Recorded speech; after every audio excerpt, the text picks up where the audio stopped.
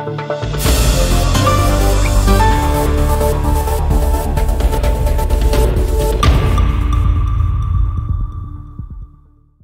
the end of this session, you'll be able to know what we mean by conflict, balance, peace in academic studies. By the end of this course, you will get familiar with some of the major theories used in peace and conflict studies. This is some of the scenes that you may be familiar in Southeast Asia. What this picture shows, is this a conflict? Well, this is probably very obvious. Everybody knows conflict is ongoing in Myanmar. Next one, two brothers are fighting over a piece of cake.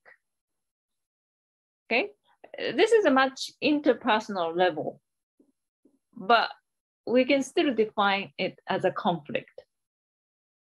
Question is there any common thing between conflicts interpersonal level and conflict at the national level? For instance, conflict in Thailand, conflict in Myanmar, conflict in the Philippines, conflict between these two brothers. Are there anything common? In conflict studies, we all agree there is something common in all conflict, whether it is big or small, whether it is a national level or interpersonal level. And the important thing is, without proper understanding of conflict, it is impossible to come up with appropriate policy making. And at the same time, even though we know the causes of conflict, we sometimes cannot resolve it. Why is it so? Why it is always difficult to resolve conflict, particularly those ones that are prolonged, protracted ones? To know it, we need to properly define conflict. And this is a famous definition of conflict suggested by Christopher Mitchell.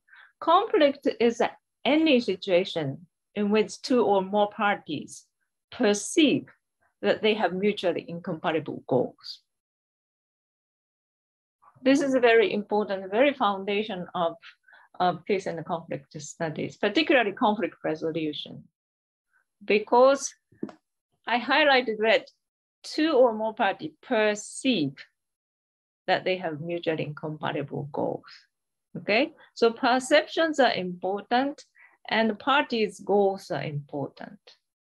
So if you really want to understand conflict, you need to understand what goals the parties have and what perceptions they have. So conflict can be at multiple levels. It can be interpersonal level, intergroup level, inter-community, international level, but also it can be intrapersonal level. Okay, one example of intrapersonal conflict, for instance, I would like to watch football, but I have assignment to submit by tomorrow morning. So I have to do assignment, but I want to watch football. So now I have a conflict within myself, okay?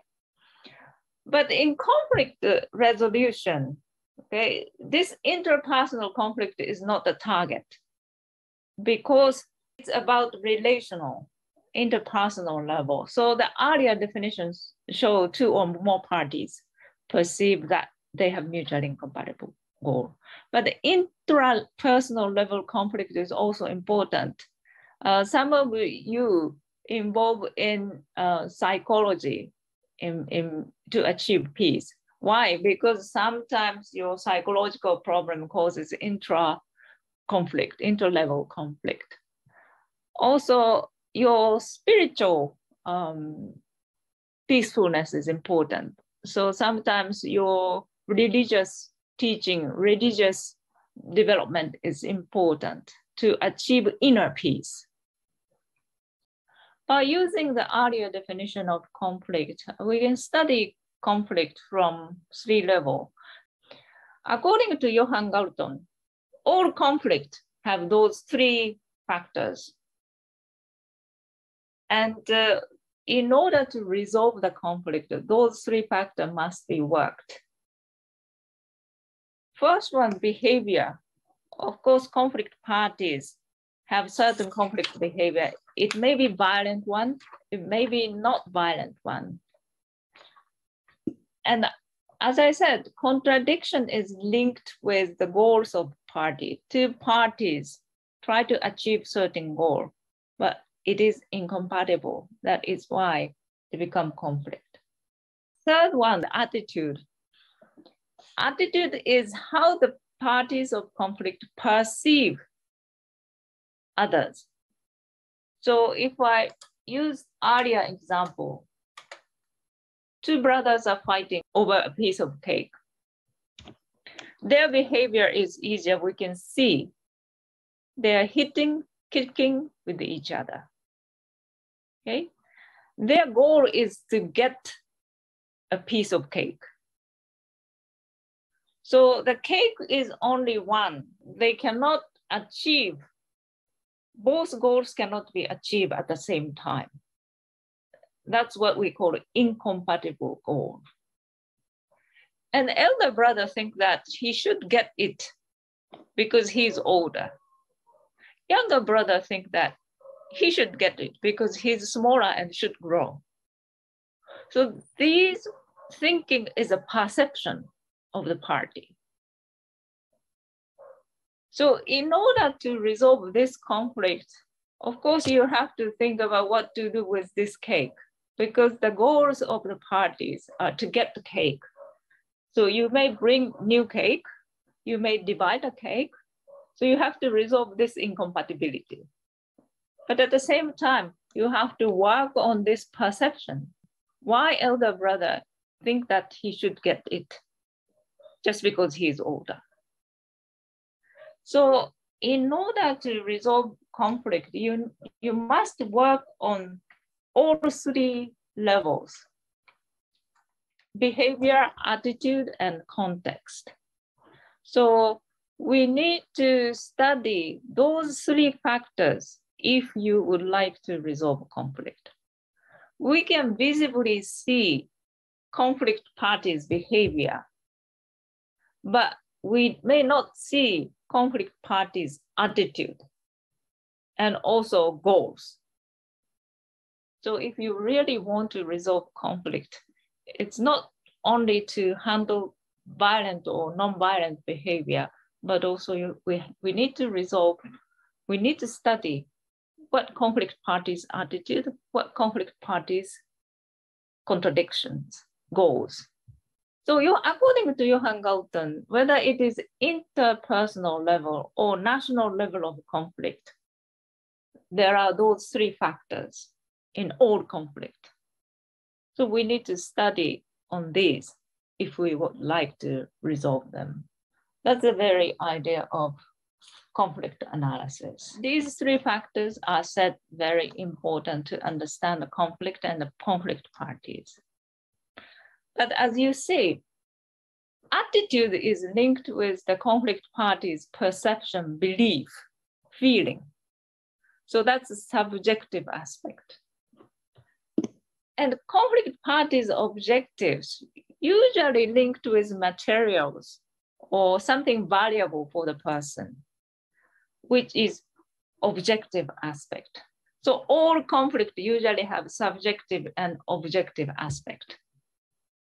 And this is obvious partly because social science deal with human beings, and human beings have emotion, feeling, belief. That's a subjective aspect. But we also usually have conflict with certain objective goals to achieve. So we need to study both objective and subjective aspect of conflict. Did you get the difference between subjective and objective aspect? If we consider the root causes, we need to look at first objective aspect, because objective aspect is usually linked with the goals of the party. When you have conflict with your mother, for instance, you would like to study abroad. Your mother is against it. Okay, your objective is to going abroad to study.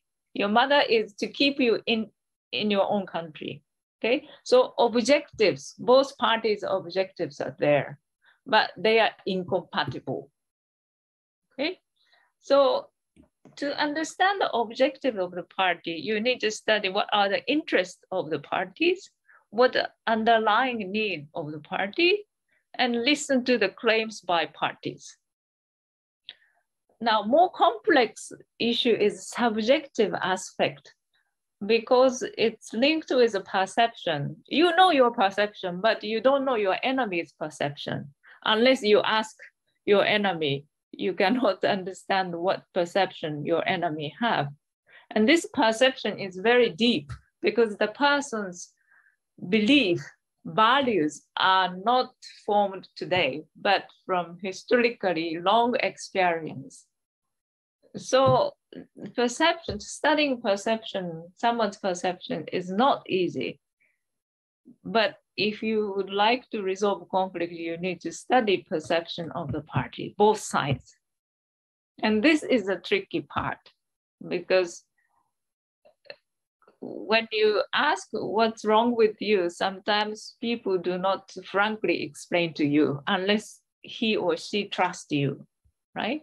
So understanding perception is more difficult, take time, because it closely linked with the person's experience and historical issues, etc.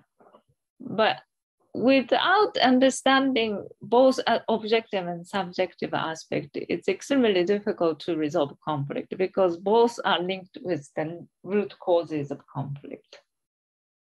There are different types of conflict. And if there's no contradiction, no conflict behavior, there's no conflict.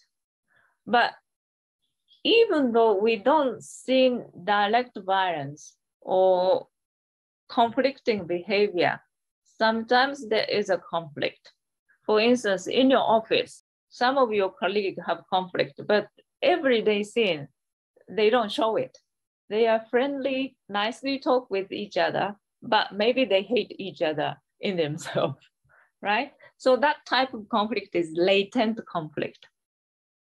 It may develop into open conflict. So it's ideal to resolve conflict when it is still invisible, before it gets violent.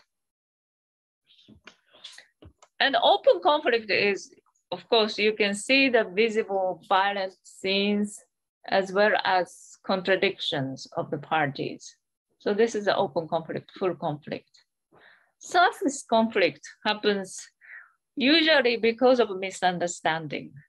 For instance, my neighbor tried to interfere into the house.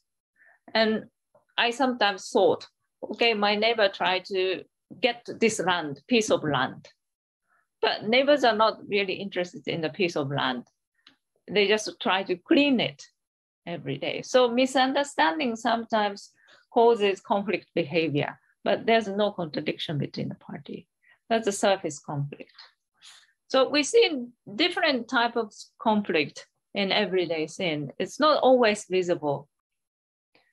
And the terms that you may need to remember for future session is symmetric and asymmetric conflict. Symmetric conflict is parties are relatively equal in power and status, whereas asymmetric conflict is power and the status of conflict parties are not equal. For instance, majority and minority. And a conflict within a country, sometimes between government and armed groups. These are asymmetric conflict because their power and available arms, economic powers are different. And in many cases, at the national level, we see asymmetric conflict. Power is unequal. Symmetric conflicts, conflict between you and your colleague, for instance. You and your students conflict, that's asymmetric because you have power to give grade or not, right? So we see everyday scene asymmetric conflict very regularly. And at the national level conflict or international level conflict, we see more asymmetric conflict than symmetric one. For instance, conflict between Ukraine and Russia. What do you think? Is it symmetric or asymmetric? Both are independent states. What do you think? If we look at the economic level, available arms, we have to compare those one by one, and then we may realize it is supposed to be symmetric conflict, but if we carefully check those different items, economic, military capacity, it must be asymmetric. Who decide the power? Who assess the power is important. According to your assessment, perhaps Russia is more powerful because of its economy, size of the territory, and the military capacity. But if we look at from UN perspective, both as independent sovereign states, which has equal rights, right? So it depends on who decides powerful and not powerful.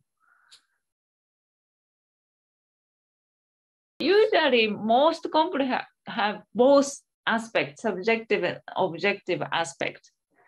But of course, it depends on which is more influential to cause violence behavior. Because conflict involves human beings, right?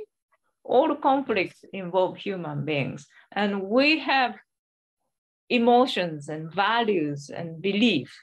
This is the subjective aspect.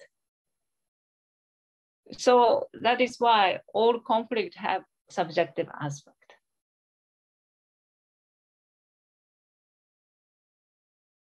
That's possible. For instance, if you meet someone for the first time, you don't know the person at all. So you have no precondition, pre-feeling towards your enemy. The person suddenly come into your house.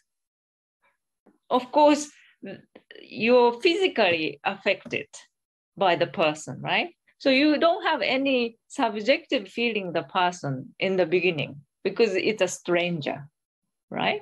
But the person intervene in your house. As I highlighted this arrow with red, these are closely linked. In the very beginning, there is some contradiction between the two parties, but it can immediately influence over your feeling. So when someone comes into your house, in the very beginning, you have no feeling towards a person, but immediately as you see the person in your house, you feel insecure, right? When you start feeling some kind of antagonistic feeling towards the other, that's the moment the subjective aspect coming in. So these objective and subjective aspects are very, very closely linked and can immediately influence over each other. That is why it's difficult to resolve conflict, because you cannot track every objective and subjective aspect as it develops. Both parties have different feeling, different, way of thinking. So you have to study both carefully if you really resolve. But this is not always possible, especially when it comes to the national level of conflict. What we can see in conflict behavior, sometimes it's violent one, sometimes not violent one. For instance, violent one is hitting, kicking, using arms, etc. But not only that, conflict party in the very beginning start ignoring each other. That's also behavior, right? And also stop communication. This is also behavior. So conflict behavior is not only violent one, but also it includes non-violent one. Stop communication, ignoring each other, keeping distance with that person. These are also conflicting behavior. We also see different types of violence in everyday scenes. Direct violence is, as I said, hitting and kicking. But apart from direct violence, we see structural and cultural violence. Johan Galton defines structural and cultural violence. Structural violence refers to any constraints on human potential due to economic political structure, unequal access to resources, to political power, education, healthcare, or to legal standing. These are forms of structural violence, and it's almost always invisible, embedded in social structures. Perhaps you recognize, those who are aware of human rights recognize this is closely linked with human rights violations. Cultural violence is understood as those aspects of culture that can be used to justify or legitimate the use of direct or structural violence.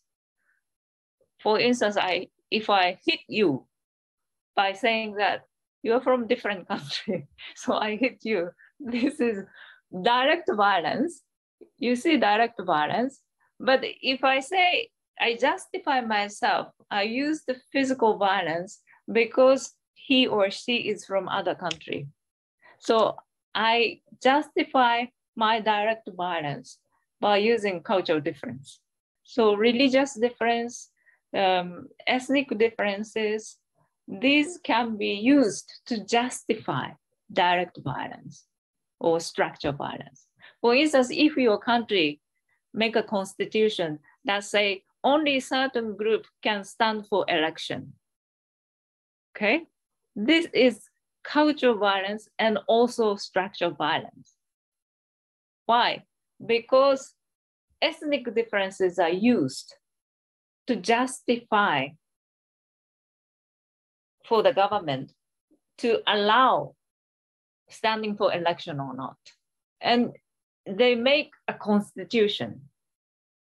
So they structurally embedded an equal opportunity to different ethnic groups. So cultural violence and structural violence are used in this political process. Structural and cultural violence are quite often seen in Southeast Asia. Legal standing, political standing, or political process itself, using cultural difference to justify certain policy, certain law by the government. So structural violence, cultural violence are closely linked with human rights studies because these are addressed from human rights perspective and also development perspective. So Galton suggests, okay, if we remove direct violence from the society, we achieve negative peace. And if we remove direct structural cultural violence, and then we achieve positive peace. So according to Galton, peace is not just one, but there are different types of peace, negative and positive peace. And if we want to achieve positive peace, we need to work on removing structural cultural violence as well as direct violence.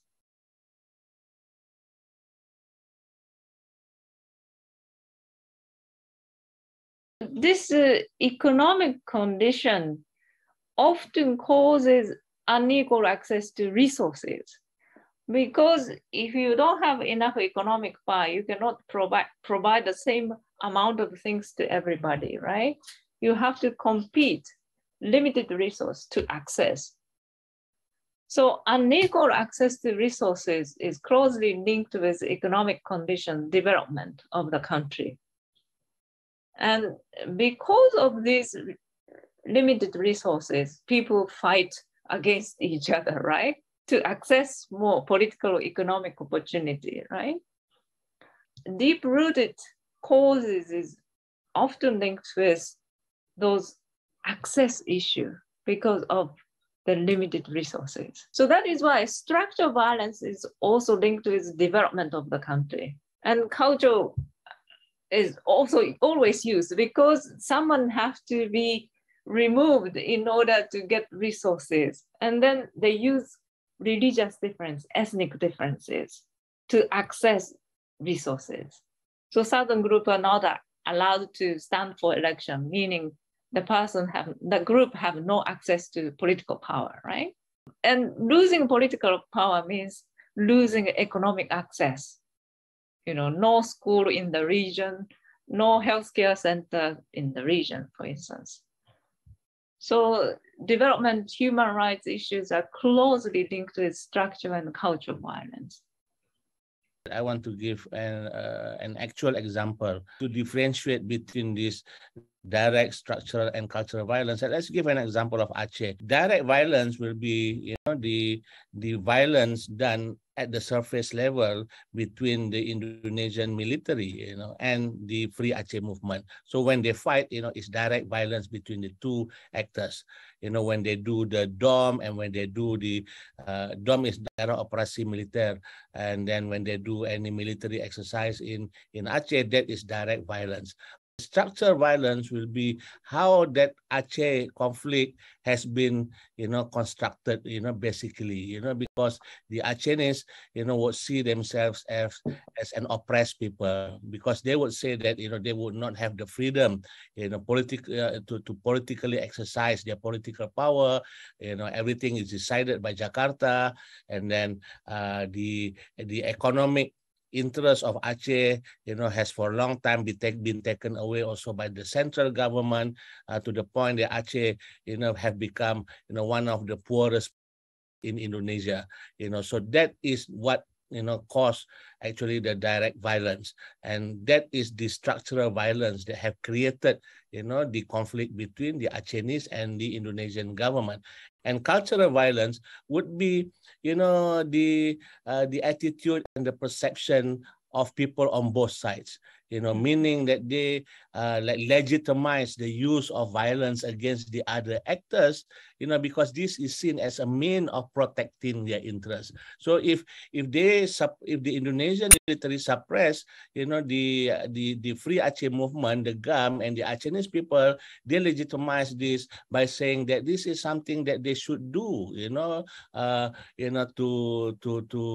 to pursue, the interests of the Indonesian, government or the central government. And when the Free Aceh movement, when they fight against the Indonesian military and they use violence, they also justify this, by saying that this is a means of protecting themselves.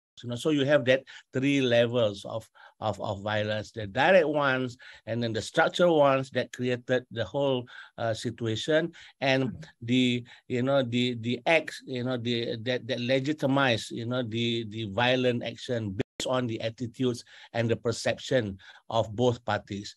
And just to note that, the longer you are involved in a conflict situation, the worse your attitude and the worse your perception will become.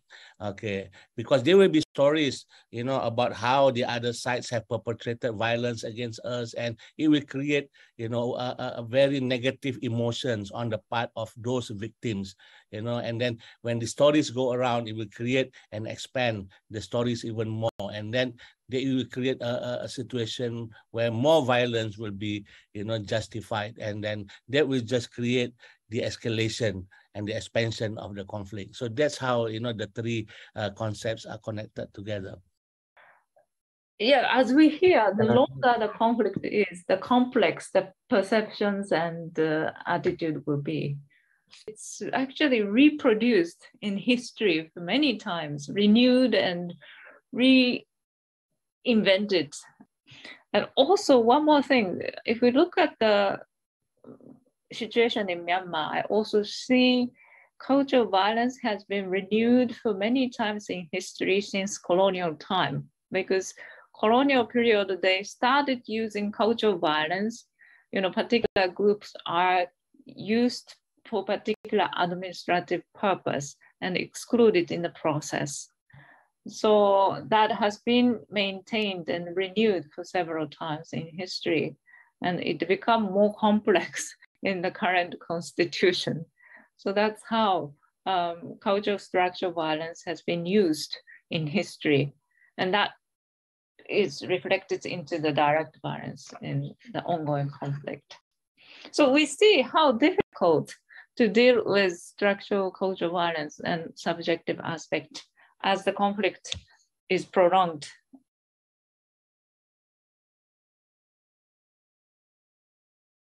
I would like to talk a bit about peace. That is most complex and tricky issue. This is famous thing. They make a desert, empty land, and call it peace. Peace can be achieved very easily if you remove everybody and stay alone in yourself, and then you have no conflict, right?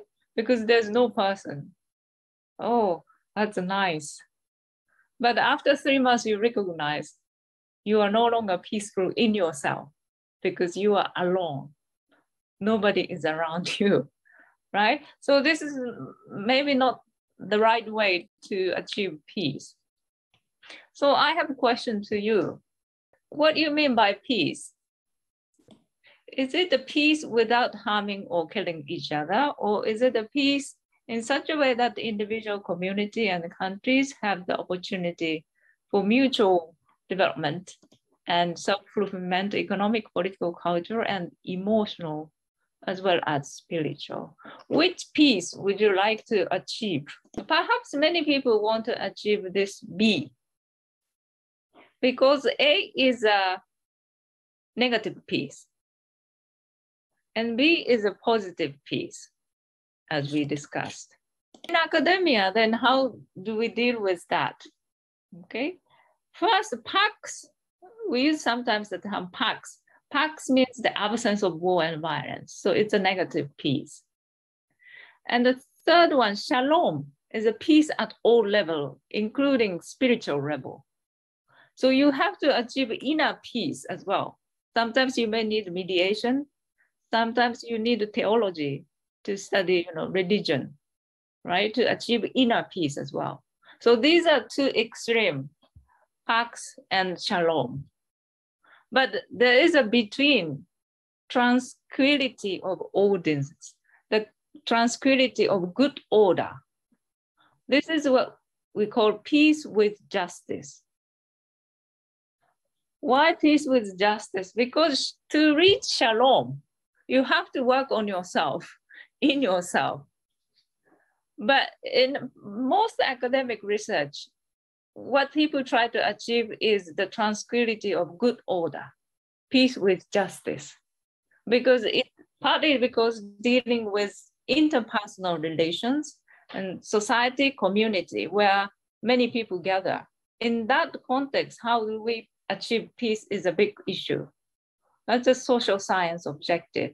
So people talk about peace with justice, meaning there must be a certain rules within the community, within the state, or even international community. So there's certain legal foundation. And based on the law, if someone violated, the person may be punished, right? So peace with justice is the order, good order among the people, community, society, the state. So most academic research probably deal with the tranquility of good order. Shalom is necessary, but you have to work in yourself, right? So in a realistic term, maybe we in academia try to achieve peace with justice is our goal in many cases. If we look at the academic studies on conflict, you find conflicts as a relational, international relation theory, political science, legal sociology, and conflict as one's inner situation. You have to go to psychology, theology area. So that's how different academic disciplines try to achieve peace, but from different angles at different levels. And peace and conflict study include psychology and theology as part of research. Why? Because we know inner peace is also important. If decision makers have mental psychological problem, perhaps it's difficult to achieve peace within a country or between the country. And some people talk about Vladimir Putin's psychological situation just because they doubt if he has inner peace or not. So these are also important area of research in peace and conflict studies. So we can define peace broad and narrow. always. And especially when war is ongoing, people more talk about how to stop fighting, right? But behind the scene, we start talking about how to reconstruct the country, what are the administrative arrangement, power relation. In a sense, to achieve positive peace is extremely difficult. A country like Japan has not achieved positive peace. It achieved perhaps negative peace, but not positive peace. Okay, I think what is meant by academic studies on conflict is actually, we have various field of studies, right? And then all of us, depending on the background that we have, we look at conflict through our own lenses, So for example, somebody from the School of Communications, for example, we look at conflict as a breakdown in communications between two groups or two individuals, and then how to resolve this is to simply improve on communications, because conflict happens because of communication breakdowns, misunderstanding, and all those things. Somebody from the School of Psychology, for example, would look at the inner self, meaning that you have to look at your own attitude, your own way of looking at things. And sometimes, people comes with preconceived ideas, that they have. And then this can create conflict, So whatever happens within, can then be translated outside to become something that will result in a conflict between that person and another person, or that group and another group. So from that psychological perspective, you have to look, that's why you have to look at the inner perceptions and attitudes and all those things. Somebody from the behavioral, and that basically is the psychological approach at looking at conflict situations, as opposed to behavioral approach. Behavioral approach would look at how people behave, how people do things, how they react, to certain events and in different contexts. And then to deal with conflict is to correct that negative behavior, so negative behavior. And then the international relations focus would actually look at how countries react to each other at the international level. How they deal with each other, the competition for power, how the international structure system is constructed, and all those things can result in conflict situations between the different nations or group of nations. So that's how IR actually would look at it. Many of us in peace studies actually look at conflict as something that is constructed. Conflict can be constructed, and because conflict can be constructed, conflict can also be deconstructed, meaning that you look at the details. You look at those variables, that can cause a conflict situations, and try to address, those details, those variables. So if conflict is constructed, it can also be deconstructed. And from this particular perspective, you look at the whole thing. You look at the communications, you look at the behavior, you look at the systems, you look at all those things in order to find, where is it, that things have gone wrong, and how do we correct these things. So that's where mapping and analysis is important, from this particular perspective. So what we are trying to say here is that academic studies on conflict would differ, would depend on your school of thought and how you see things. And how you see things, will then guide you into not only how you look at conflict, but how you look at peace and how to construct peace from a conflict situation.